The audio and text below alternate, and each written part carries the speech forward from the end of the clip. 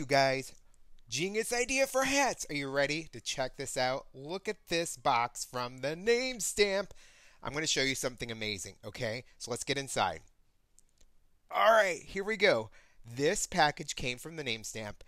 Open me. Okay, we're going to do something really cool, but there's a couple things in here.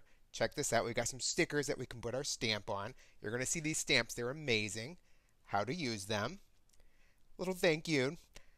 These little pieces are pieces you can put on clothes to stamp, and then the stampers. Okay, here we go. Check out this guy. Whoa, pretty amazing. There's another one. Hey, kitty. Okay, this kitty is so cute.